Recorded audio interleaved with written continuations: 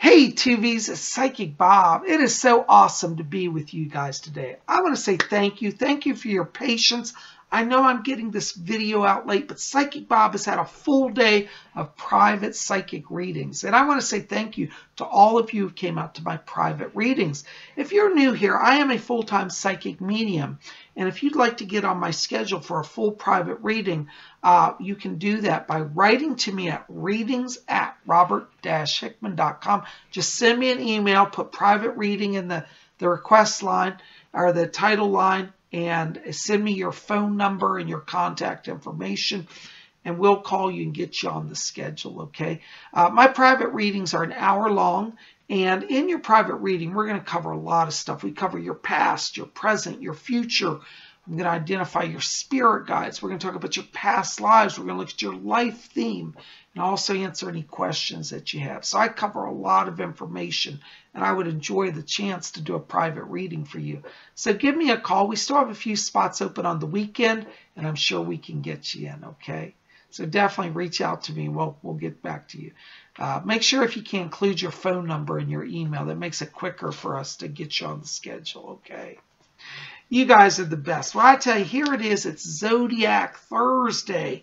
And, you know, even though it's late, the energy of the Zodiac is still influencing us today.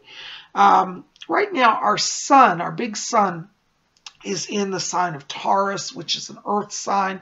That's a good sign.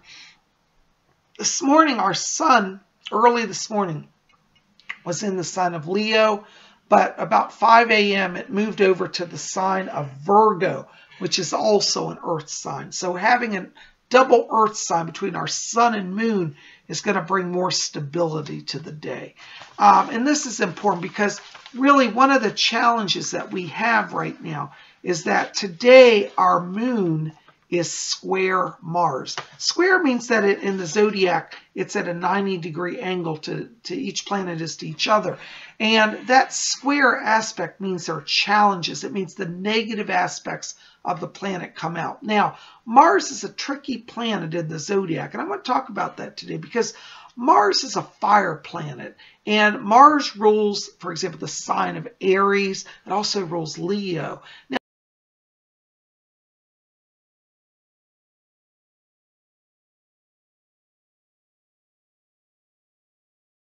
Now, in its favorable aspect, Mars gives power to people. It makes them shine. So like Leo, it's a great performer. That Martian energy brings inspiration. For Aries, Mars rules that sign. It gives a lot of power to break through. And so the glamorous, powerful people, the leaders, a lot of them are influenced by that Martian energy. But in its negative aspect, Mars can be challenging. And today is one of those days where that energy is a little tricky with Mars, because Mars today was square the moon, which means it brings out that negative aspect. In the negative aspect, Mars brings out hostility and aggression. And so for the rest of this day and even into tomorrow, I would encourage you to be very careful with your words, speak slowly, try to avoid arguments and argumentative people, because when Mars is in its negative aspect, things can really get out of hand, and hostility even could get so extreme as to people to have physical fights. And I'll tell you, in that Martian, when I've seen negative Martian influence, I've literally seen some of the most peaceful, passive people go on an aggressive stance that would even shock you. So today we want to really think about pacifism, peace, trying to stay out of the fray. Now, luckily, as I said, our sun is in Taurus, and with our moon in Virgo, that earth energy will balance some of that out. And, you know, I was looking at tomorrow, Friday, luckily our moon is also still in Virgo. And our sun is trine our moon, which means that your inner light will be illumined as well as your outer world. So tomorrow has a more favorable aspect. I don't see any, what I would say, aggressive energies going forward. So today, as we end the day, go into the night, try to again remember that, stay out of that. Tomorrow, as the sun rises, all the energy gets on a sharper place. Now, tomorrow our moon is also trine Pluto, which means it's an excellent day to really focus on long-term goals. You'll have a lot of clarity of vision tomorrow because, as I said, our sun is trine our moon.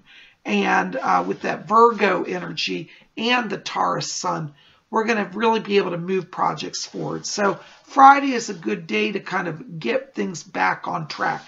If today you've been feeling things are out of sorts, and you've been trying to communicate and you feel like people are aggressive and you're not getting anywhere, just retire it. Today is probably a better day to call it an early day to quit. Go home, chillax, and tomorrow you can revisit everything and you'll have the energy and the power to make it all go, okay? So remember this, whenever Mars is in its negative aspect, you've got to be doubly careful, especially with your words, because it's real easy for things to get misinterpreted. Now, as you know, we were talking about Mercury has been in its retrograde pattern, and I don't know if it went direct. I have to check that, but I think Mercury just went direct or is about to go direct here. I don't have my Mercury chart, but the thing is, if we have a double negative, a Mercury retrograde and a negative Martian aspect, that can really mess up a business deal. So again, take things slow. I think from Friday forward, everything from what I can see looks much more stable, much more solid, much more peaceful. Okay, so there you go. I just want to touch in on this. Psychic Bob is, as I said, I'm booked up with private readings, so unfortunately I have to keep this video short. But Psychic Bob did not want to forget you guys. I love all of you, and I'm so honored to be here. The next few days for me are going to be a little crazy because I'm having literally hundreds of calls coming in. Lady Angela is working on scheduling to get you on schedule, so you will be hearing from her if you've sent me a message or tried to reach me through phone. She is going to get back to you, so not to worry, okay? But I did want to come here and again touch in on these little influences. The Zodiac is really part of our day. And if we can just stop and attune to the stars, we'll get wisdom and insight. And it's like I always say, and I really mean it.